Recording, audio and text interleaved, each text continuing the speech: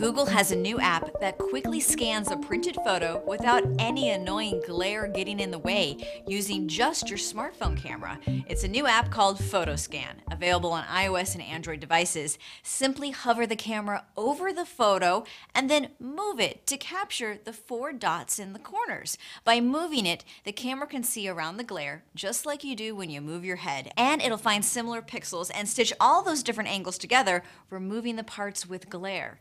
It also crops out the table or picture frame, and it straightens and rotates it to the correct orientation.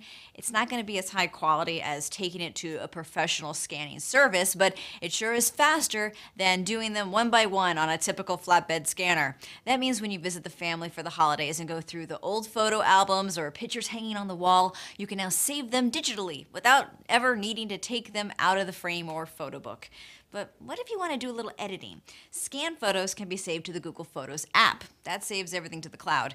The Google Photos app offers new tools for editing and adding filters. Open a photo, tap the pencil icon to edit. You can now adjust the saturation in new ways, like just brightening up the deep blues in the sky or changing just the warmth of your skin tone. There are also 12 new filters to make photos pop more or look a little antique.